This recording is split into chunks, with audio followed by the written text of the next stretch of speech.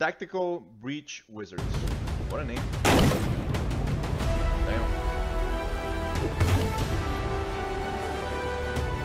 Skill set. No, I don't remember those games. I don't remember any of these games. Hi, I'm Tom. This is Tactical Breach Wizards. Me and a small team have been working on this for about 6.5 years now, and as of today, it's done. It's out. You can buy it. In fact, please do, because we spent 6.5 years on it, and now we really need it to sell. It's a turn-based tactics game where you have a small team of wizards in Kevlar and modern-day tactical gear, and it's about finding ways to combine their spells to solve the combat encounters you're in. And the way we enable you to do that is we let you rewind your turn as many times as you like. So rather than just sitting there and asking yourself, how does this ability work, just try using it, see what happens. Like quick And saving, if you're quick stuck loading. and you can't see a good solution to the problem you're facing, try a bad solution. It probably won't work, but if you try it, you might realize, oh, if I set a predicted bolt up in advance and then use Jen's chain shock to push somebody into it, that's a way we can take out 2 people with 1 action. Maybe if I now rewind and use that somewhere else, there's actually a way to clear this whole room in 1 turn. So basically it's a game that helps you have clever ideas even if you have no clever ideas. As mentioned, we have kind of a lot riding on this now, and the thing that's going to make or break us is how well it does in launch week. So we're doing the usual launch discount, it's 10% off this week, but we also wanted to do something extra to thank the people who support us at launch. So we put together a little pack of outfits. They're called the WizTac set, and they look like this. They've got a kind of future tech vibe that we didn't go for in the main game. They're purely cosmetic like all the other outfits in the game, and you get these if you buy the game in launch week.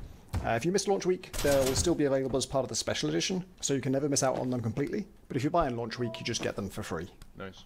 Alright, I should probably tell you a bit more about the game, shouldn't I? It's a very story-driven campaign, it's about 15 hours long, all the levels are handcrafted, there's no random generation. It's got pretty extensive difficulty options, so you're not likely to find it too hard or too easy, and we're really proud of it, so I hope you have a good time with it.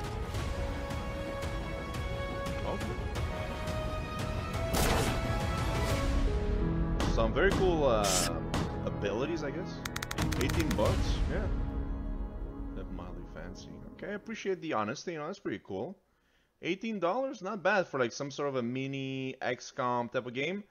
I do appreciate the fact you can move back and forward again. You're just, you know, playing something like XCOM. You're just like saving, loading, unless you're playing like Iron Man or something, right? So you're right there. You're doing the same thing, except now you're doing it in game, you know. So that's perfectly fine for somebody like me. And okay, it's an option. You don't want to use it, you don't have to use it, you know. So that's pretty cool. Yeah, it looks not bad. Again, for $18, like you said, 15 hours, it's about $1 an hour. I think that's worth it if you're enjoying the game, right?